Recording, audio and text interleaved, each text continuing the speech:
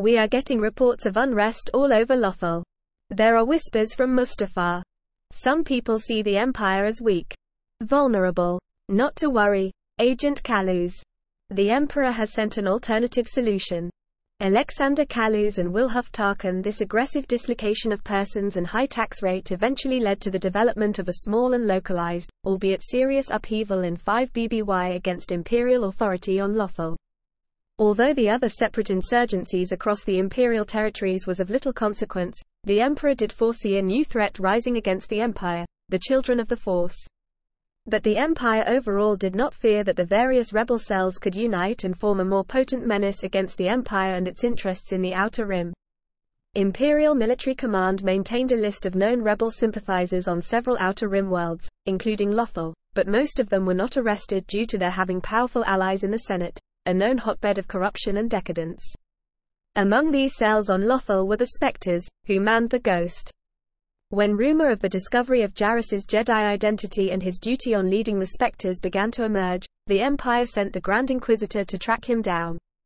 The Jedi survivor was to be taken to Darth Vader's fortress on Mustafar, yet in 4 BBY, in a daring battle over Mustafar that marked the first major rebel victory in the Galactic Civil War, the Ghost crew rescued Jarrus and joined with a growing rebellion. The rebels, commanded by Ahsoka Tano, were part of a larger rebel movement across the entire galaxy which included several cells, led by Tano and Imperial Senator Bail Organa, and purposely kept in darkness about the existence of one another to prevent information leaks and Imperial crackdowns.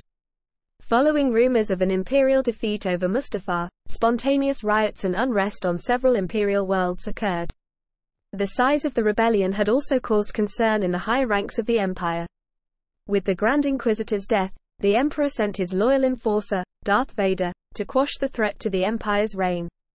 Following the events on Mustafar, Lord Vader imposed a complete lockdown and blockade of the planet as a disillusioned Minister Tua contacted the Spectres to defect to the rebellion, with ISB agent Alexander Kaluz using this to lure the rebels back to Lothal and to capture them, but Tua was killed during the escape attempt.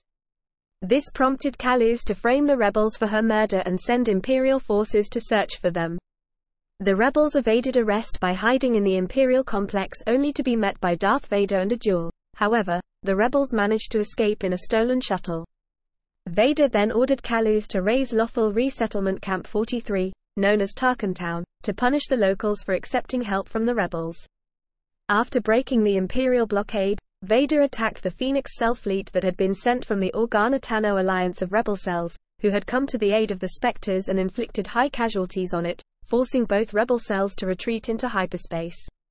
With this, the Empire's operations had been a success, and while remaining a threat to the Empire even after pushing the rebels off-world, order had nevertheless been restored on the vital world of Lothal and caused a major setback to the rebellion.